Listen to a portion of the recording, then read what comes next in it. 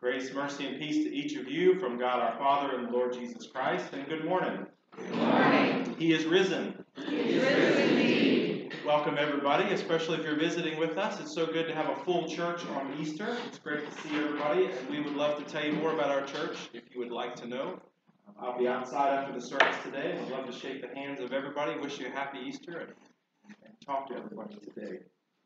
A couple of announcements as we get started. I want to say a special thanks to all who have made Holy Week special, to our Tenebrae readers on Friday, all of our musicians, our choir members who have been working so hard, to Laura and Susan for the Easter egg hunt yesterday. By the way, if you find an egg somewhere in your pew, it's all yours. There's candy inside. It's been a wonderful Holy Week. Right, we already found one.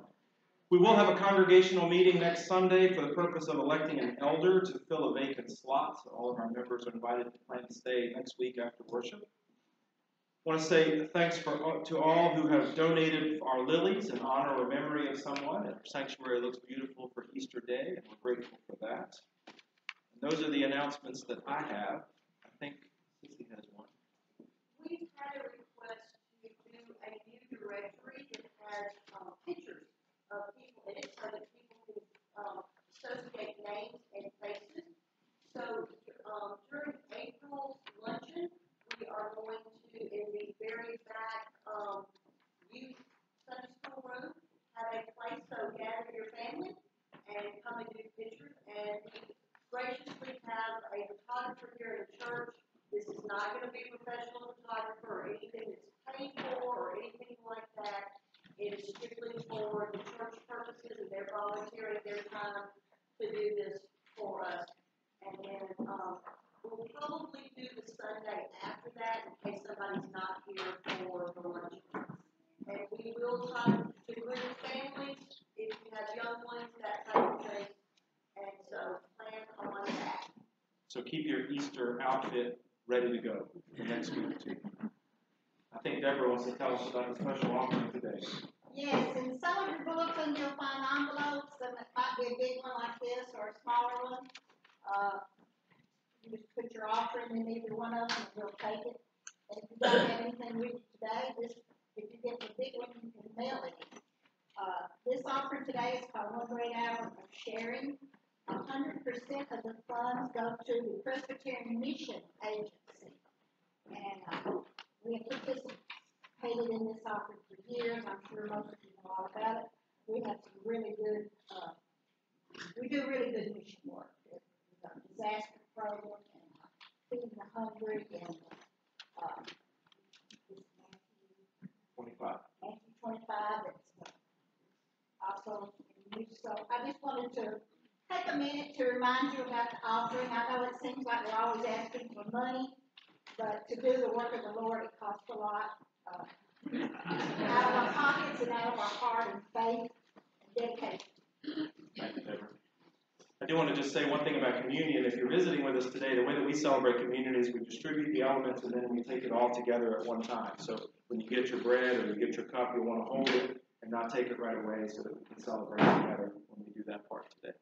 Any other announcements we need to make?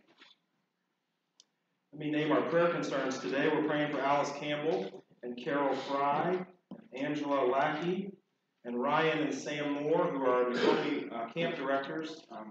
Sam has cancer, is under treatment, and also Ruby Heatley. Is there anybody else we want to add in prayer today? Yes, please. Mike's brother Jack. Mike's brother Jack? Yes? Yes? Angela? Kenny Maluchin, he's the husband of a friend of mine at work. He's been diagnosed with stage 4 lung cancer. Kenny. Keep Kenny in your prayers today. Anybody else? Jack Lehman, who's dealing with some mental health issues. Prayers for Jack. My brother Charles and my sister-in-law Annie. I appreciate all the pointing. I'm having trouble seeing. But we're doing it together. Anybody else? Ready to worship? Let us worship Almighty God together.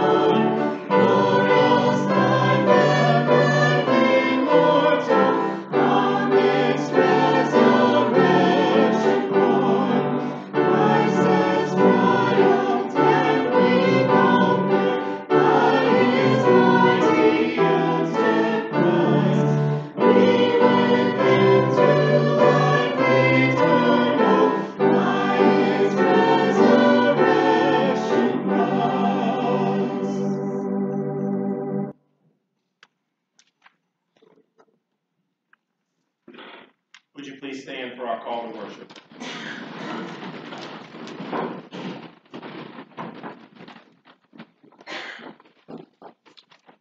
Christ is risen. He is risen indeed. This is the Lord's doing. It is marvelous in our eyes. This is the day that the Lord has made.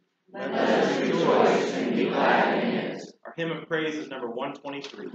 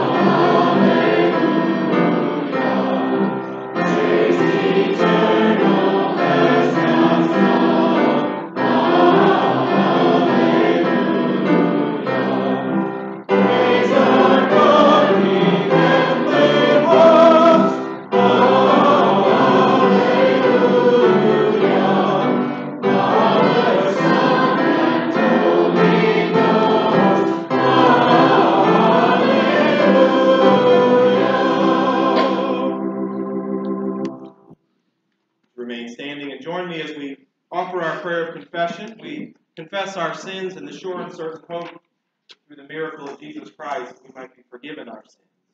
Let us pray. Jesus, we too find the kingdom of heaven's stories to be overwhelming.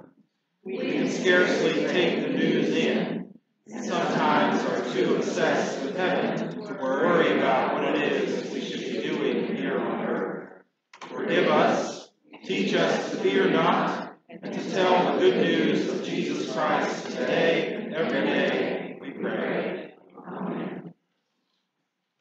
Know this, God has answered us and become our salvation, so let us proclaim the good news of Easter.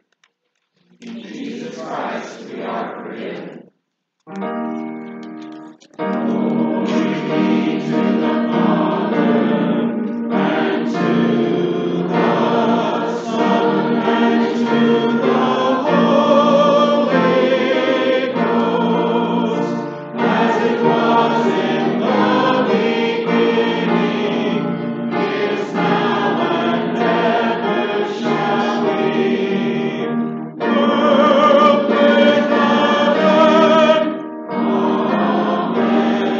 Amen. Would you please be seated? Time for the children to come down with Miss Shelby today.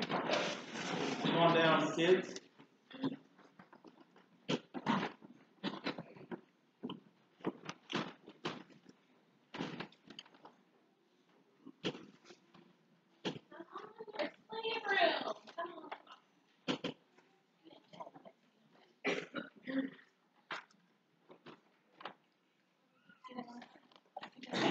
we go. We'll make it work. Awesome. All right. So this might be hard to see, so I'm going to try to hold it up in the light. What do you guys see that I brought? Water. Okay. Let's keep going a little bit further. It's blue. It's a blue glass. All right. Is the water all the way to the tip top? No. Okay. Okay. About halfway, right? Would you say this is about halfway full?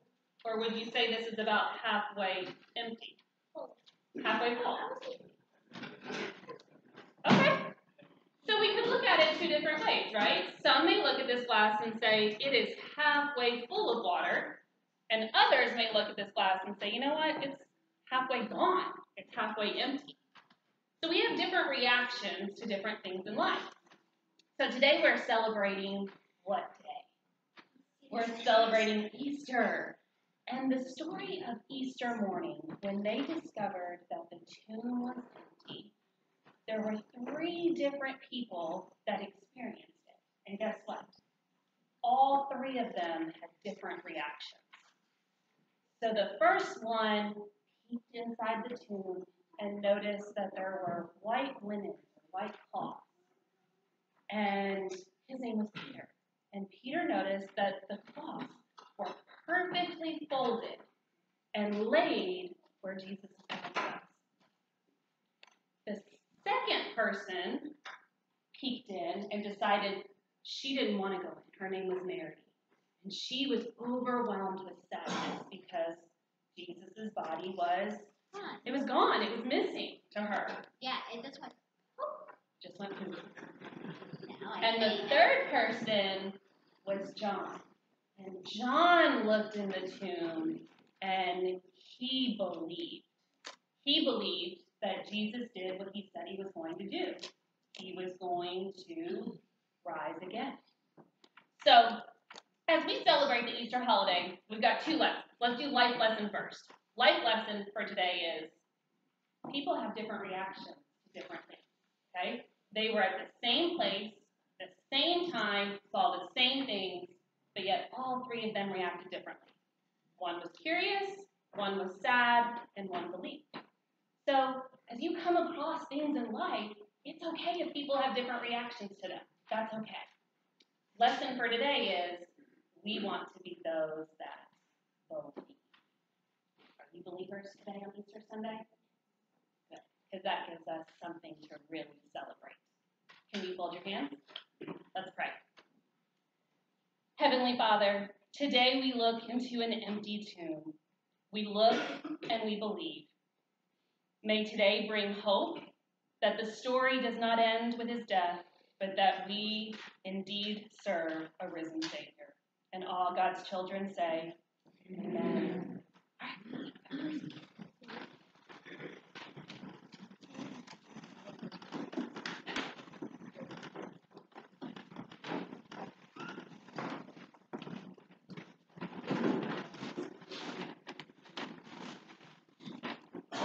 Thank you, Shelby.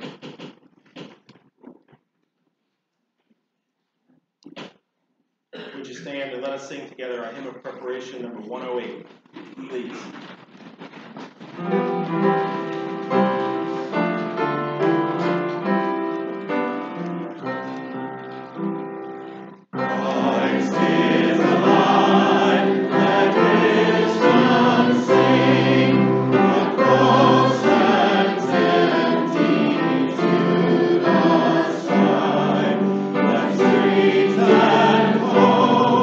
With praises ring,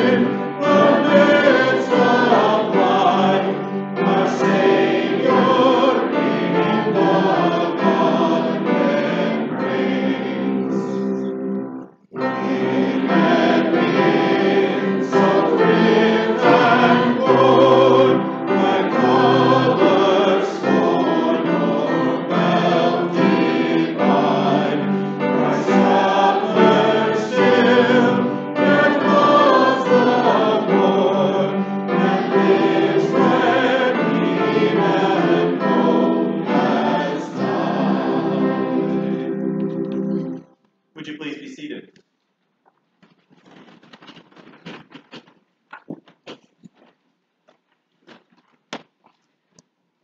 As we prepare our hearts and our minds to read Holy Scripture on this holy day, I invite you to pray with me for illumination. Let's pray. God, thank you for this day, for another Easter day. Many of us, we have celebrated all of our lives this day, and yet there is a freshness and a newness each time we gather for Easter. We pray that you would bless us again this day with your Holy Spirit. May it make the words we share together live again, just as Jesus does today. In Jesus' name we pray. Amen. Would you join me in our responsive reading in Psalm 118? It's printed in your bulletin. Open to me the gates of righteousness, that I may enter through them and give thanks to the Lord. This is the gate of the Lord, the righteous shall enter through it. I thank you that you have answered me and have become my salvation. The stone that the builders rejected has become the chief cornerstone. This is the Lord's doing. It is marvelous in our eyes. This is the day the Lord has made. Let us rejoice and be glad in it.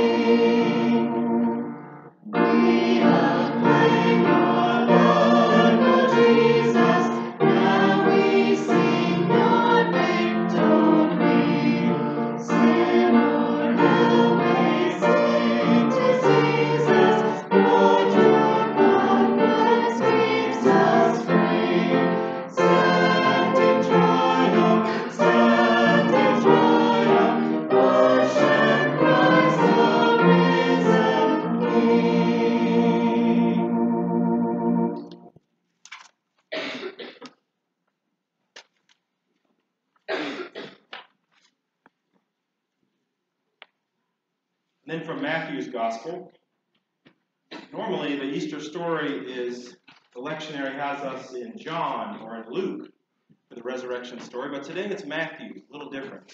I invite you to listen to God's word for you this day. From Matthew 28. After the Sabbath, as the first day of the week was dawning, Mary Magdalene and the other Mary went to see the tomb. And suddenly there was a great earthquake, for an angel of the Lord descending from heaven came and rolled back the stone and sat on it. His appearance was like lightning, and his clothing white as snow. For fear of him, the guards shook and became like dead men. But the angel said to the women, "Do not be afraid. I know that you are looking for Jesus who was crucified. He is not here, for he has been raised, as he said. Come, see the place where he lay. Then go quickly and tell his disciples, he has been raised from the dead, and indeed he is going ahead of you to Galilee. There you will see him. This is my message for you." So they left the tomb quickly with fear and great joy and ran to tell his disciples. Suddenly Jesus met them and said, "Greetings." And they came to him, took hold of his feet, and worshipped him. And Jesus said to them, "Do not be afraid. Go and tell my brothers to go to Galilee. There they will see me. This is the word of the Lord. Thanks be to God. So one Easter Sunday morning, a Sunday school teacher asked her class about the meaning of Easter. And one pupil said, well, Easter is when all the family gets together and they have a big turkey and they sing about the pilgrims and all of that. And the teacher said, no, that's not it. A second said, I know, Easter is when you get that big pine tree and you cover it with decorations and exchange gifts and sing lots of songs. And again, the teacher said, no, that's not it. Then came the third pupil, and he began, Easter is when Jesus was killed, put in a tomb, and left for 3 days. And the teacher was ecstatic. He knows, she said. The boy continued, and then everybody gathers at the tomb and waits to see if Jesus comes out, and if he sees his shadow...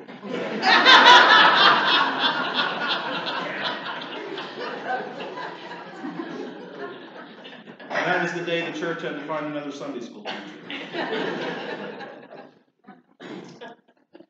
So here are some famous last words. You're fired. You're bankrupt. The divorce is now final. It's incurable. There's nothing else the doctors can do. You failed your last chance. He died. These are the last words most of us hope we'll never have to hear. They're just words, and yet for many of us, they are words loaded with distress and suffering and fear. It's precisely why we hope never to hear them. If we've lived very much life at all, we know that at least one or two of these last words will come our way. Some of us have already had to hear them. There's a sense of permanence and finality about these words. Of course, that's why I've identified them as last words. There's no easy way back from them. There is only facing the cold, hard reality that everything is different now because we've had to hear them. These words are that blank stare out the window on a dreary, rainy morning kind of reality.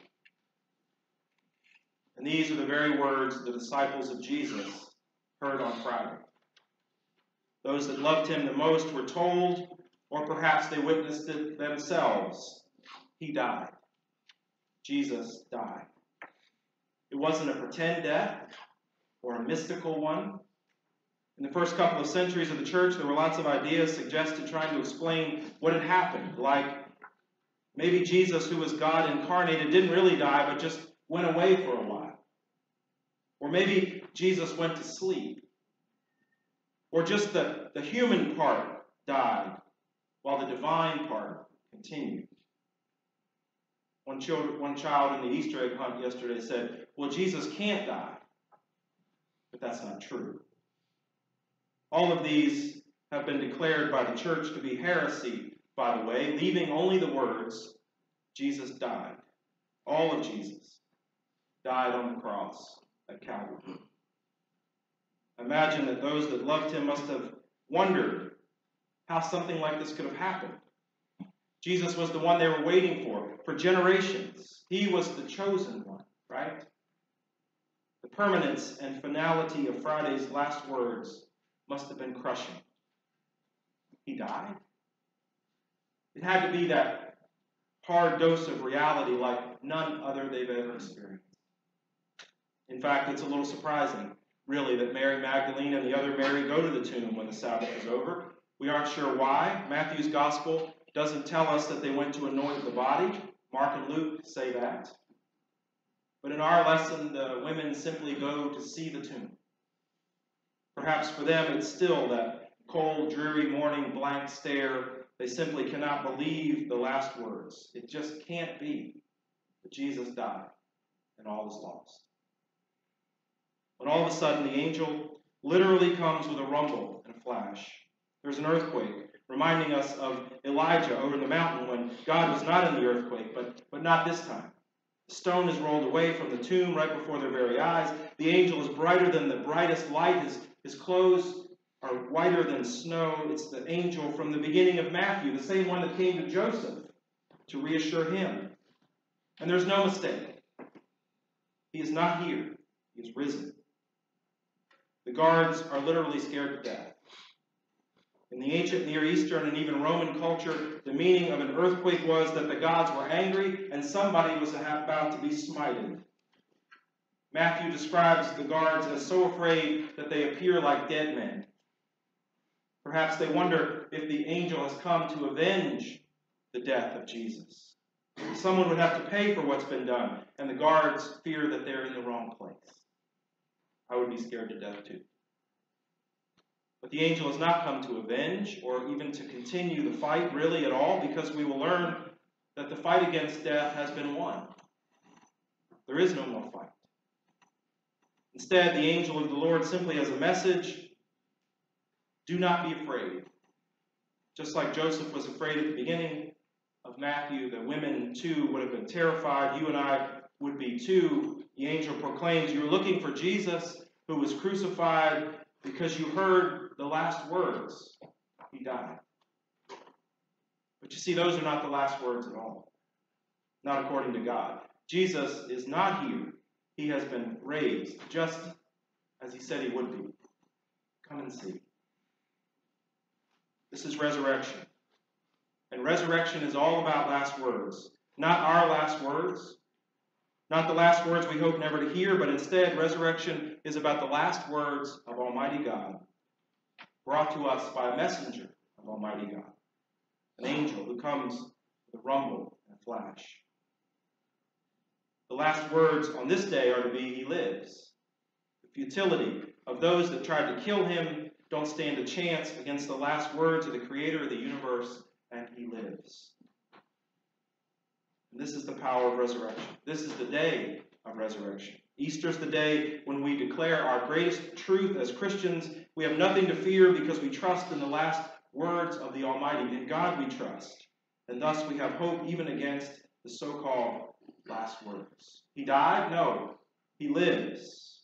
You're fired? No. There's something else you're meant to do. We're bankrupt? No, only in money. But look at all the rest we have to count on. The divorce is now final. No, I will find another to love. It's incurable. There's nothing else the doctors can do. Maybe not, but God can do more. You failed your last chance. And Jesus says there is no such thing.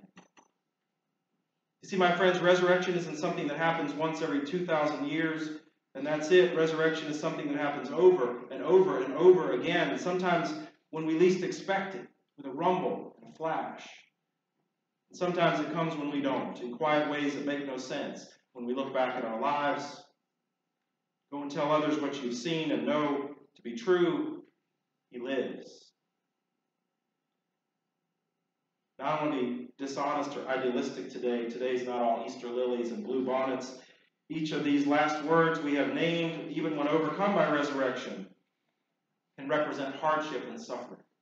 The moment we hear the struggle of death or divorce or bankruptcy and the like, we know that there will be a struggle to be endured. We cannot and should not minimize that and pray it away. Sometimes things don't happen the way we want them to. Maybe that's the reason many of us have a hard time with resurrection.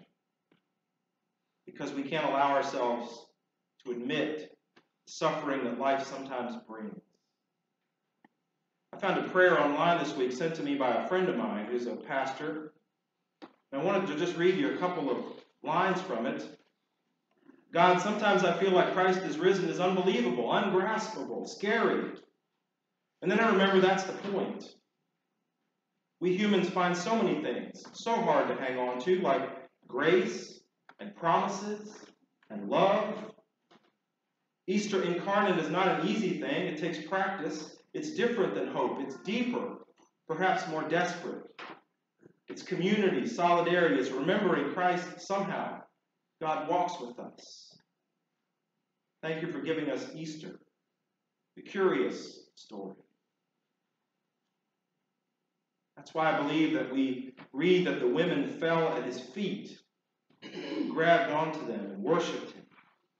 Again, in the ancient Near East, the custom to grab the feet of someone was you were beholden to. It sounds strange, but it was a show of respect, prostrating oneself before someone else. It demonstrated that you had a relationship with that person, it also demonstrated that you had hope that they would do something for you, that you could ask them for something.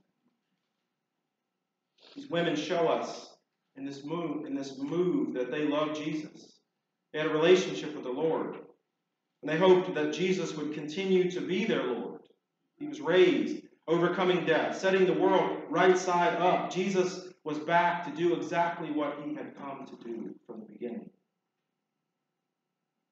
And this is our hope in resurrection. It's not an easy thing. Maybe it doesn't make sense for someone to come back from the dead. But maybe that's why it's important to believe it. Hope for better things, a better world. Could that be any more unbelievable?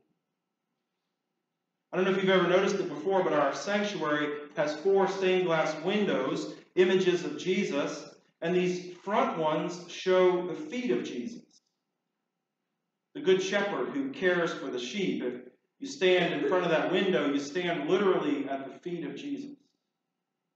The other is knock and the door will be opened. Again, stand in front of it, and you stand in front of Jesus' feet. Not long ago, I noticed those feet. And I've developed a sort of habit. Before I preach or lead worship, or even when I'm having a tough day, I come in here and I gaze at the feet of Jesus. Almost like I, too, is holding on to them, like the Marys did. Our sanctuary is the perfect place for this, because you can all see the feet of Jesus right now. When life gets hard and it seems as if the last words of this world will overcome us and we can stand at the feet of Jesus, we can hold on to them if needed. We can honor Jesus and worship Jesus and ask Jesus to help us with whatever we need. And we believe Jesus will have the last words. Here are some last words. When winter declares the death of the earth and all that lives, the newness of spring and Easter has the last word. When others proclaim we are nothing, unloved and unlovable, God declares that we are literally to die. When fear says nothing matters and life is meaningless, the message of the gospel of Jesus Christ is what we can all live for. He lives. Happy Easter. Amen.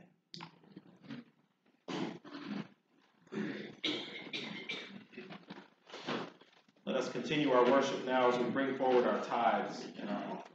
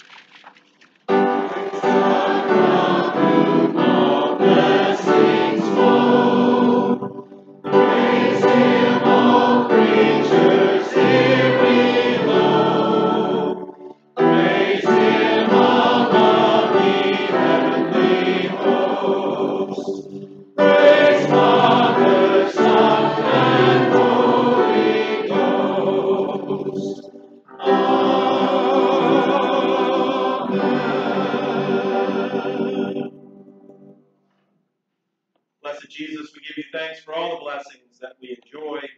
We have so much. And so we return a portion of the gifts you've given to us and ask you to bless others with these gifts so that the gospel might be known more and more. In Jesus' name we pray. Amen. Would you please be seated?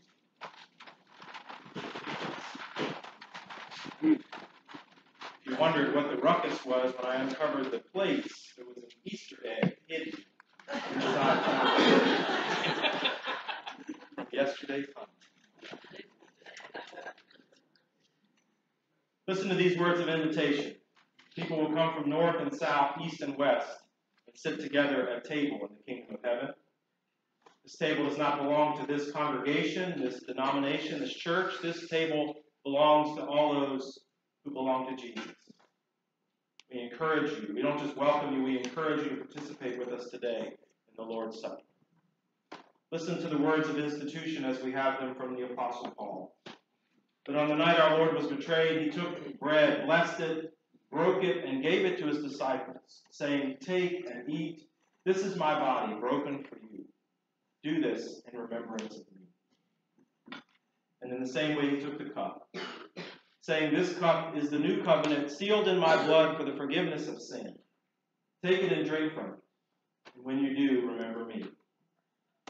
For as often as we eat of this bread and drink from this cup, we proclaim the life, the death, and the resurrection of our Lord Jesus Christ until he comes again. Would you join me in the great prayer of thanksgiving? Let us pray.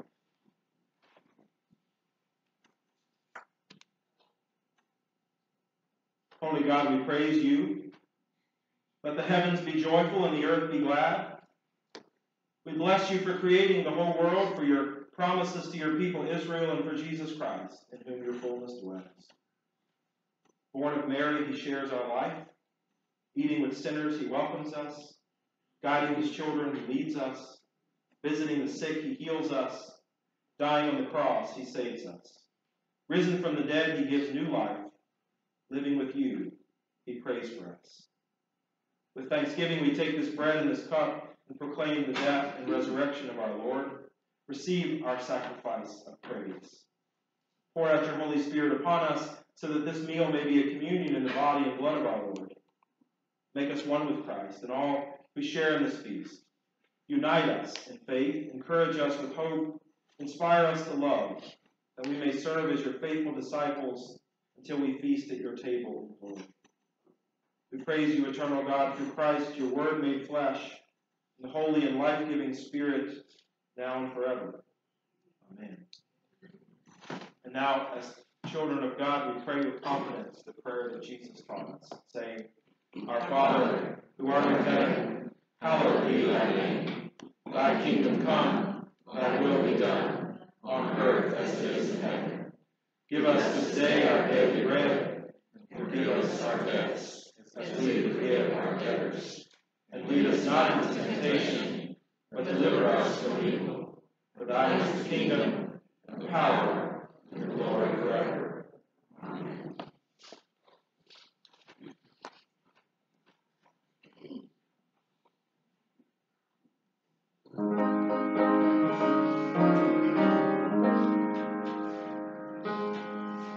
In remembrance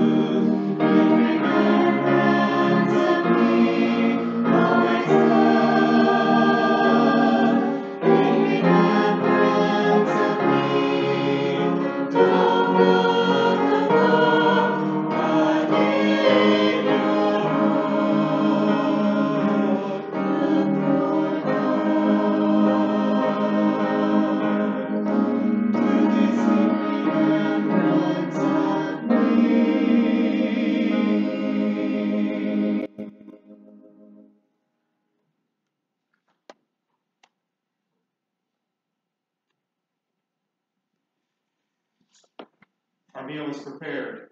Let us celebrate together.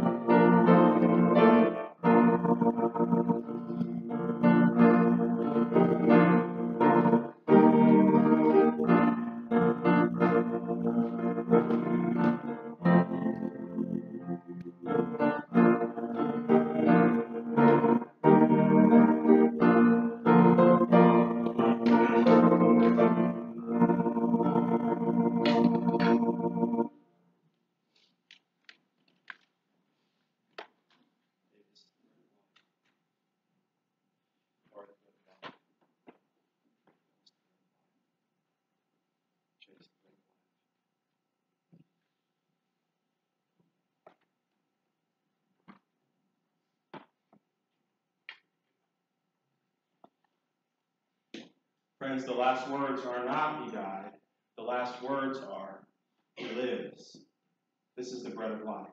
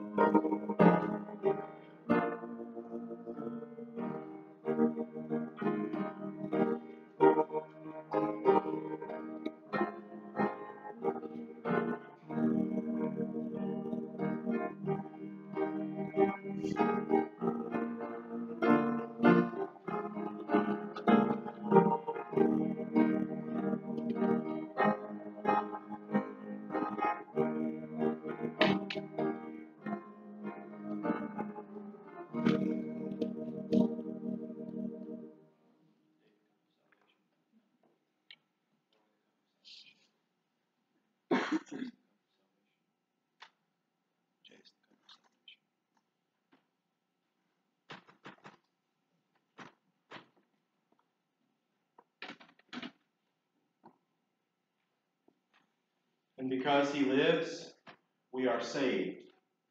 This is the cup of salvation. Thanks be to God.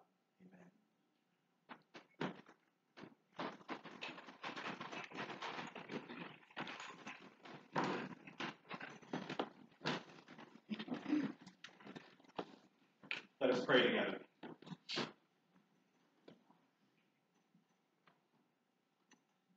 God, sometimes it seems as if we live in a world of unbelievable things. And many of them are disappointing to us, sad, we're afraid. And yet you came to us, died, and was raised, so that we might continue to hold on to your feet and believe in unbelievable things, like hope and grace and peace. You have fed us once again with the bread of life and the cup of salvation. Send us now from this place with a fresh outpouring of your Spirit, that we might share with others what we know to be true. He lives. In Jesus' name we pray. Amen. Our closing hymn is number 118. Would you stand and sing?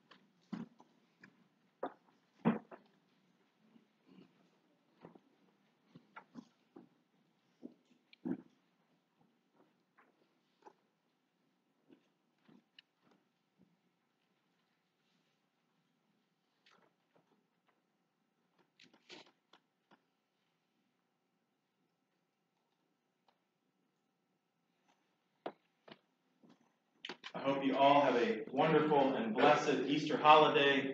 The Lord bless you and keep you. The Lord be kind and gracious to you. May the Lord always look upon you with favor and give you peace. Amen.